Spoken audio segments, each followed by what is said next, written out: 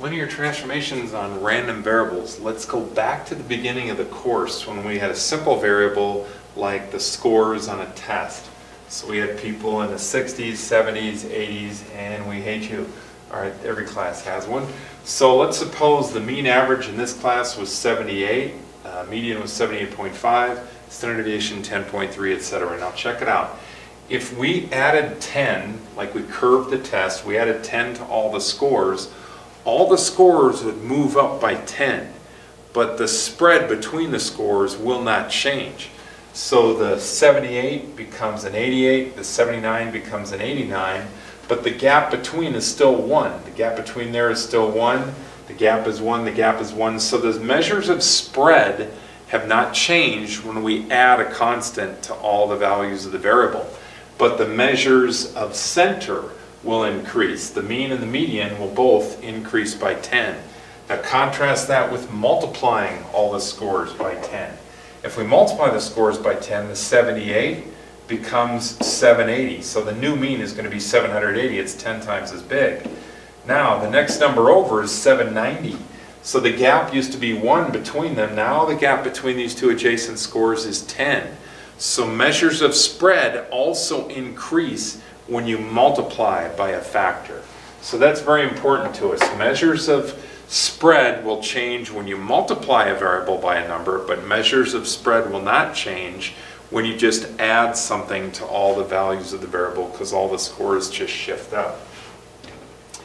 All right, we can show mean of x as the expected value of x, so get used to that nomenclature. 78, let's suppose the true standard deviation of this distribution of scores was 9, and the variance then would be shown this way or this way, and the variance would be 9 squared be 81.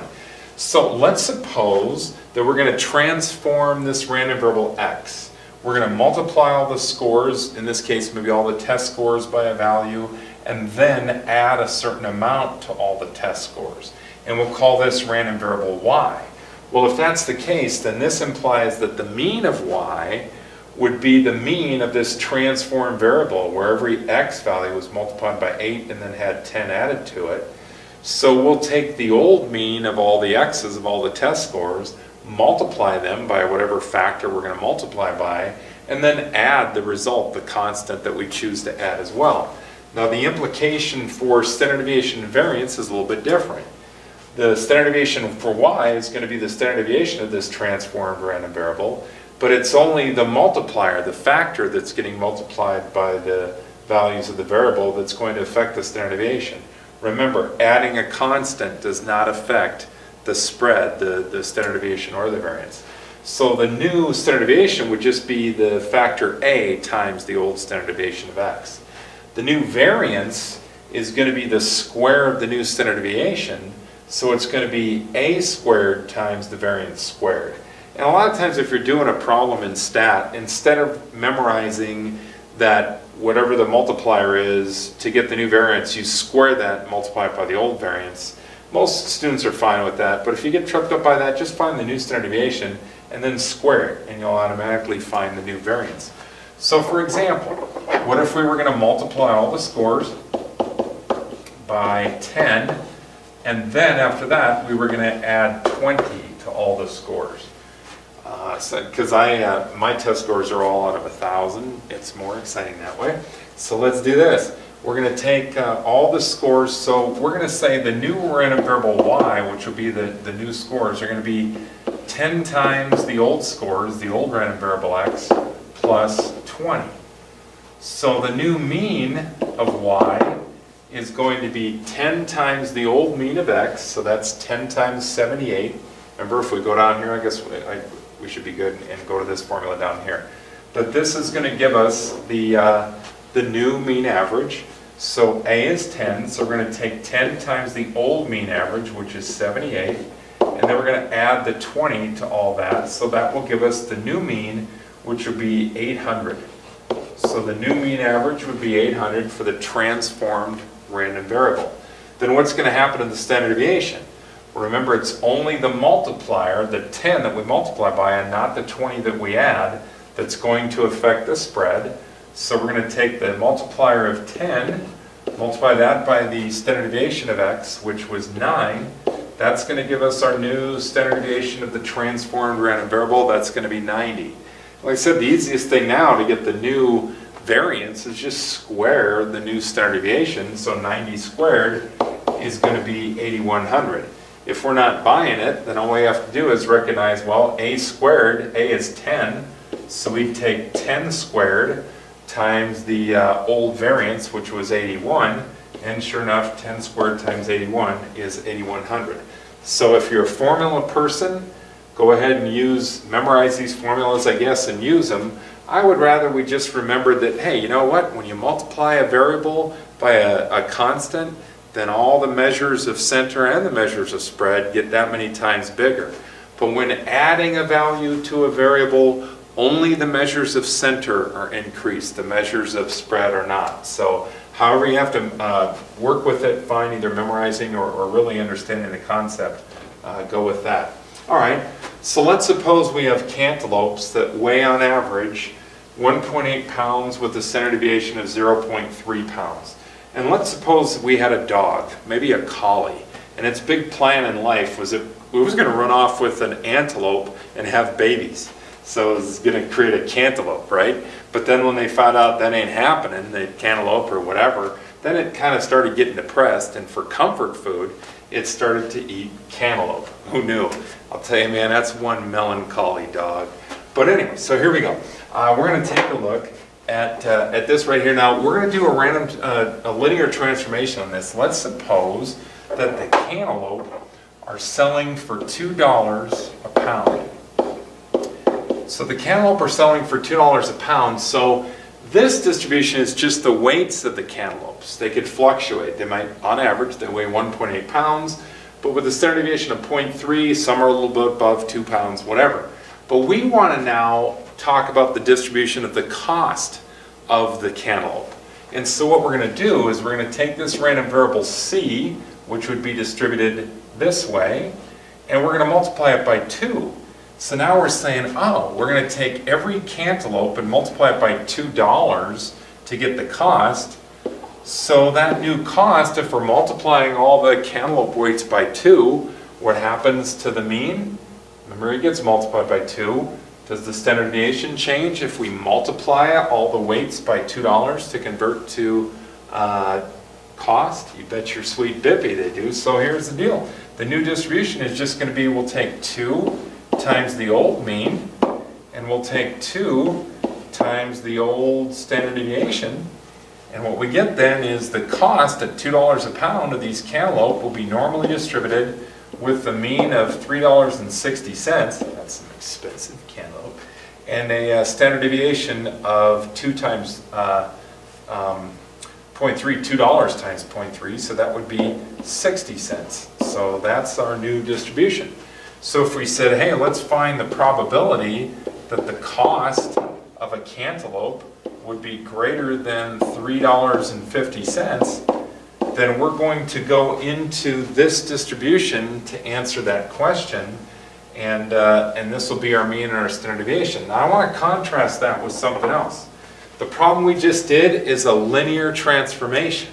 We multiplied the one and only cantaloupe we got. If we select one cantaloupe at a time, we're going to multiply that weight by $2 to get the cost of it. So we only selected one cantaloupe, but we multiplied its result, its weight, by 2. That is a linear transformation, and so we multiplied the mean by 2 and the standard deviation by 2 to change from weights to dollars in cost. Now, let's compare that to a joint distribution. What if we selected one cantaloupe and then we added another cantaloupe to it? So this would be a joint distribution, and I got to be careful. This is the state of Colorado, so we just passed the marijuana thing. So it's when you start talking joint distributions in this state, you got to be careful. We want to make it clear that we're talking about the 2 cantaloupe added together, and that's going to give us a new weight. So here's the deal. If in this is a joint distribution where we're adding one plus another, and so the joint distribution, if you recall, is that C plus C, we're going to add the means together, 1.8 plus 1.8 because we're still dealing with the total weight. If we're adding one cantaloupe plus another one, those are dealing with weights. But now if you recall that the new standard deviation for a joint distribution, where you're selecting two things and adding them together, you don't get to add the standard deviations together, you have to add the variances together and then take the square root to get it back down to standard deviation. So what we're going to do in this case is we're going to add 0.3 squared plus 0.3 squared, and that is going to be our new standard deviation. So this will be 0.09 plus 0.09. So what that's going to end up being, this is going to be n times 3.6, and this is going to be radical 2 times 0.3, which is about 1.4 times 0.3, which is going to be about 4.2. So it's going to be about maybe, I don't know, somewhere in the neighborhood of about 0.43 is going to be the new standard deviation. So here's what the deal is. When you take a joint distribution and you add two things together, the standard deviation is found by first taking the variances, adding them together, and then taking the square root. That's going to give us a smaller standard deviation than a linear transformation in this case, where we just take one cantaloupe and we multiply it by 2. So with a linear transformation, we just take our one and only result, multiply every result by $2, and we're going to get this. So the standard deviation over here is 60 cents. The standard deviation over here is 0.43 pounds. They're two different things, but I hope that makes sense. It's a tough concept. If you take a joint distribution, you add two things together, then the new standard deviation is to add the variances together and take the square root. But if you take a linear transformation, you only selected one thing, one cantaloupe at a time, multiplying it by $2, so the mean and the standard deviation get multiplied by 2. That gives you a very different standard deviation than if you have a joint distribution. And that's one of the trickiest things in some of these problems. So let's finish up with like the mother of all joint distributions. Suppose that we have cantaloupe that are normally distributed with this weight, and apples that are normally distributed with this weight, and that mean and that standard deviation. And let's suppose we're going to have to buy the cantaloupe for $2 a pound and the apples for $3 a pound. Those are some expensive apples. Maybe they're organically grown by elves or something, but that's expensive apples. But here's what we're going to do.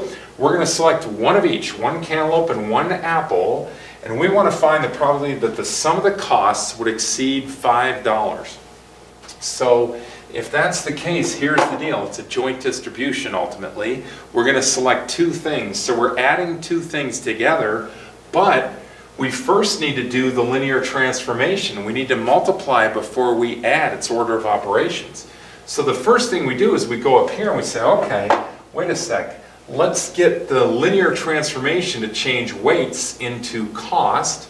So the cost of the cantaloupe is going to be, remember, 3.6, we're just doubling it, $2 times each.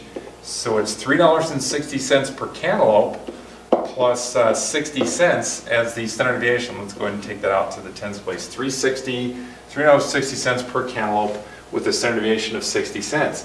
Now if we're going over here to the apples, then let's multiply those first. So every apple selected is going to get multiplied by $3 to change it to cost.